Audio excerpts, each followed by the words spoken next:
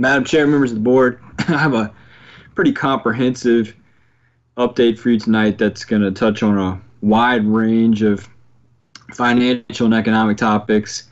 So please stop me at any point if you have questions, because we are going to jump from topic to topic. And mine's a little bit more of a hybrid in that trying to provide an update, as Dr. Casey said, about sort of the economic backdrop. But at the same time, there are a number of action items before you this evening. So this is really meant to give you the update piece as well as a preview and discussion period for a number of items, again, that are wide-ranging in topic area that are on your agenda tonight.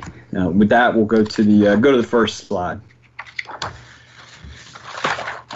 Try to put our heads together and think of the best way to describe and show sort of the economic impact here. And these slides are not in here for a fear factor of any variety, but I think the reality is, we talk about reopening and we want to make sure we're being responsive to, the basic services that we need to provide. But the reality is, sitting behind that is still a very challenging economy, and we're going to have to work hard to find that balance between providing effective and responsive service, but also being mindful of the economic realities that are before us. This chart here, and I'm showing tonight more U.S. information just because we get that much more readily than we do local data. We still have very, very little Chesterfield specific economic data. So I'll touch on a few points or how we're trying to really get on top of that, but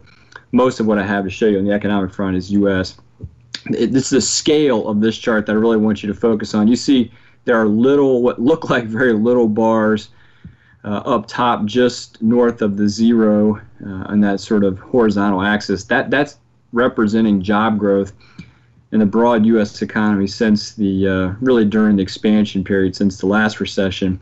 And on average, the U.S. economy during that period is averaging about 200,000 new jobs per month. During the month of April, we lost over 20 million jobs in a single month. So that's representative of 100 months of job growth that disappeared overnight. And you can see what it does to the scale of what is a common economic chart. Just unbelievable. These charts hopefully will never be repeated, but I think the scale is really what I wanted to impress upon everyone, and just a reminder that we focus very heavily on the virus, but the economic impacts from the virus are as real. Next slide.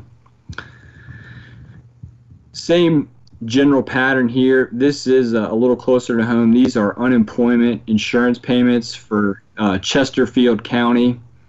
And these are annual figures going back to 2000, and you can see the scale. Again, don't worry about necessarily the numbers themselves because they won't have any real context, but the scale of this chart, I think, speaks very clearly. You see, what was considered to be the Great Recession in 09 and 10, and you see the spike there in unemployment insurance payments compared to where we are now.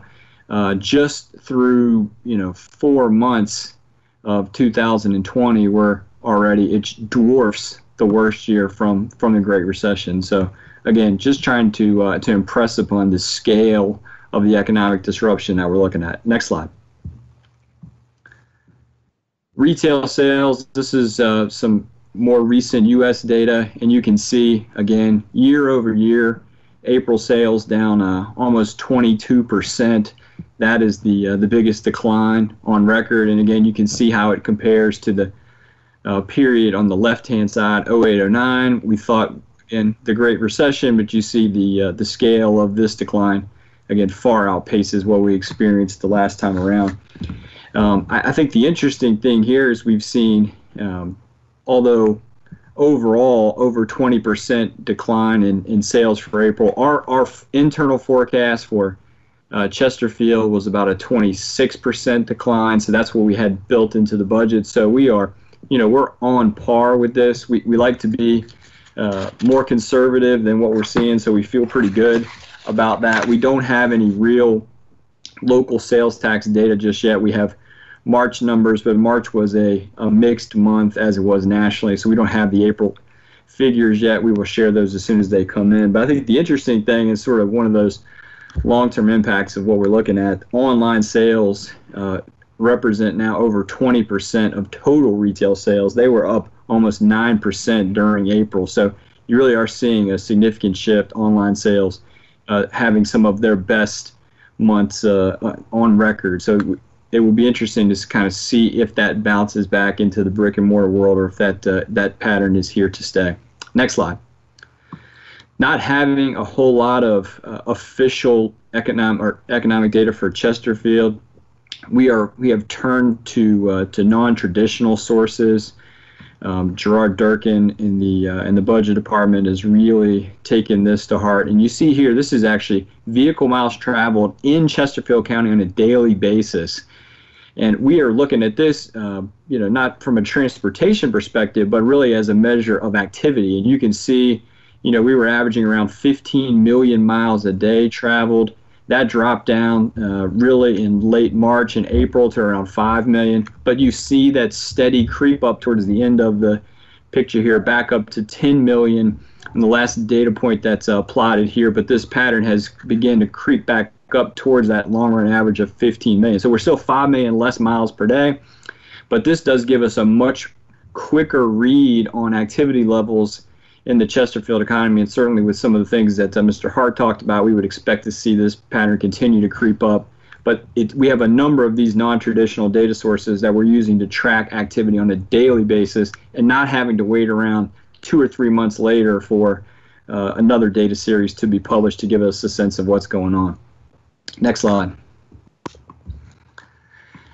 So let me jump in, and again, we're going to skip around from financial topic to financial topic. I'm going to start with CARES. We worked closely with Mr. Hart and his team to launch tonight the Back in Business program as part of our CARES allocation. So there are 3 allocations for Chesterfield County in terms of CARES that are really in play thus far. The school system is receiving some money, which we'll talk about in a second. There's been an additional allocation within the Community Development Block Grant Program as a result of CARES. And then about 2 weeks ago, we got a letter from the state saying that Chesterfield would receive almost $31 million of CARES funding. That disbursement is expected to happen next week. We are still going through the guidance associated with this, but it is cumbersome to say the least. So we will continue to review that for how you can spend the money. This one works a little bit differently in that they are going to send us all $30.8 million, and then you have to work within the guidelines to spend it all by the end of the calendar year. Our general approach, I don't have a specific plan for you tonight, because we in Chesterfield, as they are throughout the Commonwealth, trying to figure out the rule book and make sure that we do not run afoul of the guidance that is out there from the Treasury Department and others. But I think our general framework for spending these funds fall in one of 3 categories, and I just want to run through those for you tonight, not having any more specifics other than what's been discussed as part of the economic development package. First and foremost, we want to reimburse ourselves for eligible expenditures that we have had that were unbudgeted, unexpected, and that have put us in a tough financial place for the current year, and then things that likewise we would expect to spend because of Corona in fiscal 21. So that's category number 1. That's pretty self-explanatory. Category 2 really looks at strategic investments. You can make certain strategic investments in the organization. A good example for us would be making sure that we are prepared for further telework activities in Chesterfield County, so that if this were to happen again, or if it continues to drag out, or if there's a second wave, whatever it might be, that we are flexible enough from a workforce perspective that folks can move about, work from home, be safe, and continue to deliver services. The third leg of the stool would really be those strategic community investments. You saw the beginning of that tonight, and can't reiterate the importance of that enough. $5 million for small business assistance. But there are other categories in those strategic community investments that we are looking at and working with folks in and out of the organization to try to figure out where there may be suitable matches for the community needs and the CARES guidance. So we're continuing to work through this. We're going to talk a little bit about it, maybe even in Audit and Finance next week, but certainly by June, as we go through your year-end actions, we'll have more specific ideas really around what we can reimburse ourselves for in the current year. So we are looking at sort of that three-pronged strategy as it relates to the Chesterfield general government portion of CARES. Next slide. So let's talk about transition a little bit, shift gears to a couple of action items that are on your consent agenda tonight. And I'm going to reiterate and recap what is before you tonight and what's just informational. First and foremost, there's a budget amendments. We told you back in April. I have to think very hard what month it actually is, but I think this is May. So in April, we would have gone and approved a budget to get it in place by May 1. And we said at that time we did not have the state information, and there would be amendments to the school budget and the county budget at the May meeting based on what came down from the state. So the next two slides really follow through on that thought. On the school side, they reduced their budget overall by almost a little over $23 million. You had taken action at your last meeting to reduce the county transfer by only about $2.9 million. And remembering that the inverse of that, which I think is more important, the support for education from the Board of Supervisors is still almost $10 million more than the prior year, despite all of the other economic news that we've heard here tonight. So I think that always bears repeating. But that $23 million, the school board took your action and coupled it with what happened at the state level to remove those $23 million. And I think overall, we can get into the specifics if there are questions. There's a really good packet of information in your agenda packet, but I think the school board did a nice job of mirroring their reduction strategies to what the board did, and the finance teams worked together to make that happen. Things like eliminating the merit increase, which that pulls out $8+ million on the school side right there. But more importantly, preserving things like major maintenance. We have worked very hard as a collective body to reinvest in major maintenance categories and line items, and the school board took that very seriously and did not touch those as part of this reduction strategy. There were state initiatives that were removed, mandates, so that saved some money. You see the $4.6 million, and then a lot of discretionary items, the 12.7 that's shown there in the chart, and that would be akin to all of the additional funding requests that the Board of Supervisors either remove completely from consideration in fiscal 21 or just defer to some later date in the year where we could revisit those. So both sides followed the same playbook for the budget reductions that were necessary because of the virus. Next slide. Smaller bit of business on our side, the general government budget reducing by about $1.8 million, primarily from, again, state reduction in revenues. We always work conservatively when it comes to state revenues just because they have a history of not showing up for one reason or another. So we didn't have to reduce as much as some other jurisdictions might have had to do. You see the specific line items that we took monies from. Really nothing that would overly impact service levels anywhere, holding additional vacancies as retirements come online, and just looking and working very closely with the deputies to figure out where we can defer filling vacancies so that we don't have any additional furloughs or anything associated with this package, but not hiring for vacant positions outside of safety-sensitive frontline stuff and some select positions. Really the big ticket item there, and then you see deferring vehicle replacements, again, outside of police cruisers or fire engines or those kinds of items.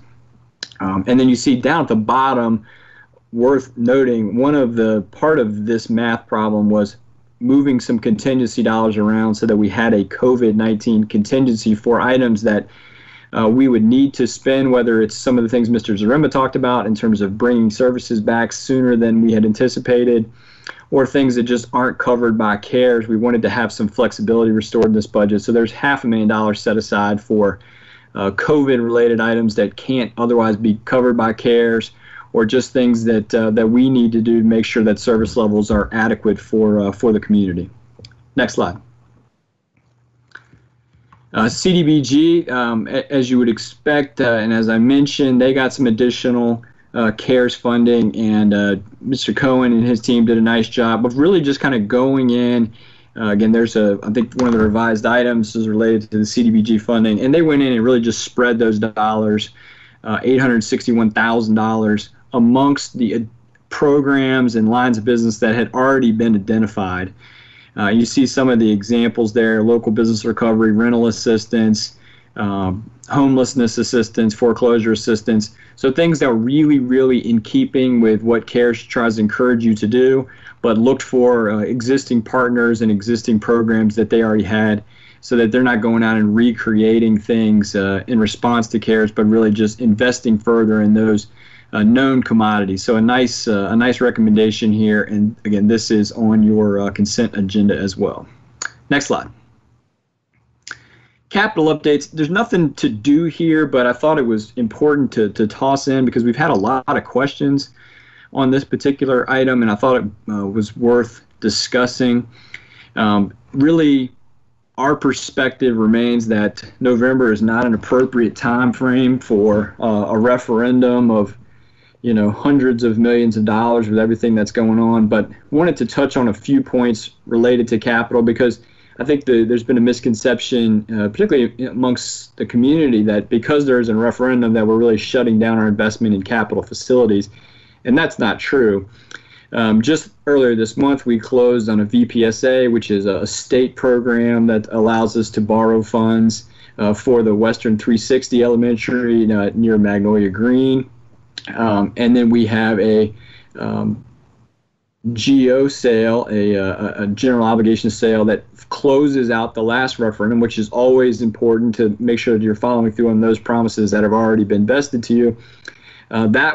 We will be working with the rating agencies and closing that transaction in July. So there's still a lot of debt work going on to execute things that have already been put into motion. So just because there's not a referendum doesn't mean that we've slowed down on any of these projects that you're seeing here. We would expect to be able to push the referendum out just a year, and then we could begin borrowing off of that referendum as soon as January or February. So in terms of delay, you're really only looking at perhaps about a 6-month delay in terms of being able to fund those projects. All of that said, as soon as the economic conditions sort of normalize, it would be staff's recommendation to come back, go back through the CIP, and see if there are pieces and parts of projects that, at least from a design perspective, that we want to get started on. We know that there's some on the school side, maybe some middle school issues or whatever it might be, but those opportunities still exist during the balance of fiscal 21. We don't need a referendum to begin design work on a school facility. So overarching message here is capital plan still very, very much in motion, and there are a lot of opportunities to move forward on this front, although it won't be the full-scale referendum this November. Next slide. Also on your agenda tonight, and related in many ways to capital efforts, the state allowed us to increase an existing fee for court security. We've all recognized how, particularly Ms. Haley and those folks that go into the court facility on a regular basis, how that's changed over the years. So I think really in recognition of the increased security protocols, the state did allow us to increase this fee for folks that are found guilty of various charges throughout the court system from $10 to $20. It has to be used for court security costs, including related personnel. But certainly what we're spending there far outstrips the revenue that we're receiving to date. So increasing this charge from $10 to $20 would generate additional $400,000, and working closely with Sheriff Leonard and his team to make sure that we're being responsive to current capital and personnel needs on this topic, and as we move forward to make sure that we can make any subsequent improvements. So this is one of these legislative items that we're bringing forward at this meeting, really to just set the public hearing for June Mr. Minks will have a whole slate of other legislative topics for you in June, but to get a jump on this so it could be in place for July 1, we are asking to set the public hearing for June tonight on your consent agenda. Next slide. This is a really important slide. So I'll slow down just a second here and go through this. Again, I apologize for the diverse amount of topics, but a lot of things to cover here tonight. This is a very important one. We want to make sure the message gets out on this. You've seen several examples here tonight of how we're working to help out our local businesses. The utility division has waived penalties and fees on many of on their monthly, bi-monthly bills, and I think that total is up over $250,000 of relief there. We've done some things on occupancy taxes to try to provide some relief to that particular sector that's been hit hard.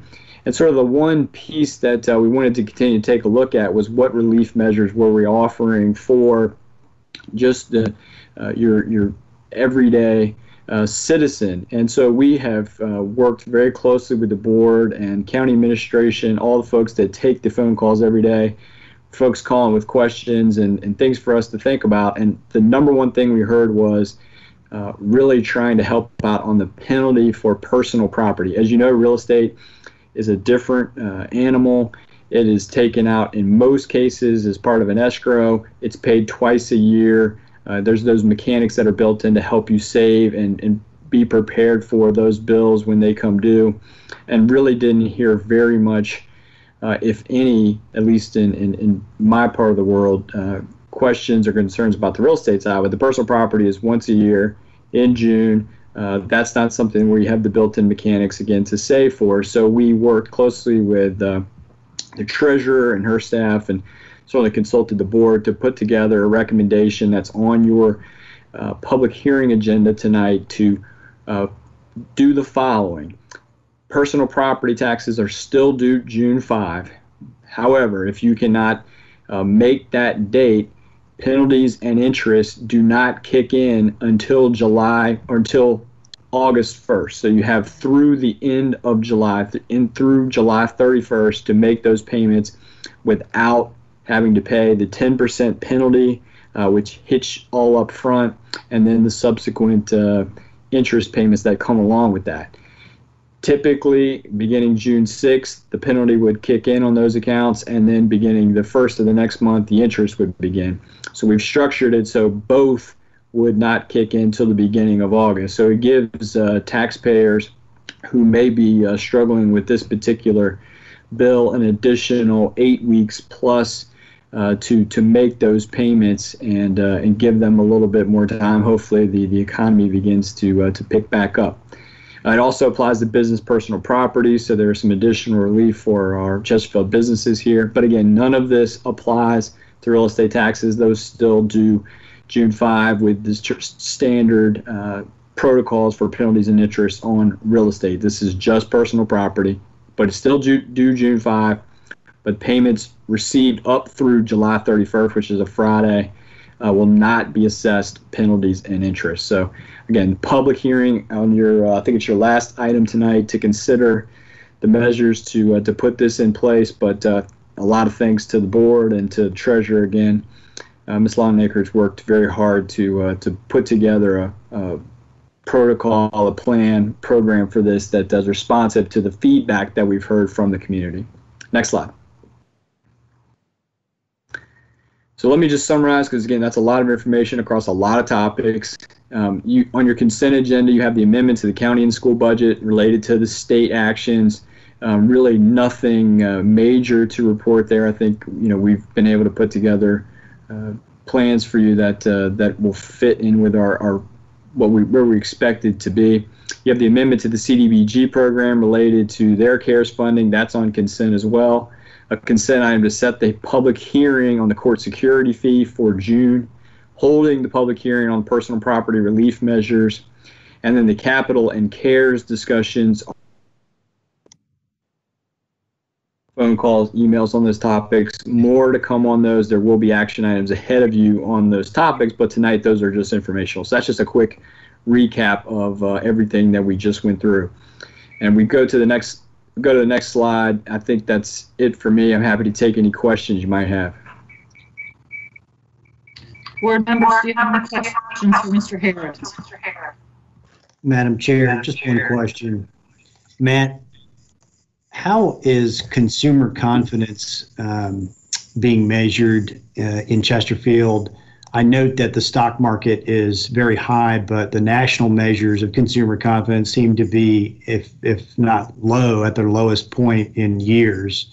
What's your read on that, and how do we measure that in Chesterfield? No, Mr. Winslow, I appreciate that question. I think, we don't have an official consumer confidence index at the local level anywhere, but I think really through some of those non-traditional measures, looking at the activity about how people are going out and re-engaging in the local economy, that's going to be our best read on that. We won't get the April sales tax data from some time, but tonight was just one of about half a dozen of these non-traditional measures that we're looking at. And I think that people's actions, they vote with their feet. And I think when they're going out, driving, spending, all of those things, I think that speaks very loudly. And I think as the chart showed, even though it's a couple of days old, we're starting to get back close to traditional levels of activity, at least from a traffic perspective in the county, which I think speaks well that people are trying to get out and re-engage. You heard some positive anecdotes from Mr. Hart as well, that businesses were well received, at least on the restaurant front, this last 2 weekends. So I think, we feel like, Chesterfield citizens and businesses are very resilient, and we feel, cautiously optimistic about the data we have thus far. Thank you, sir.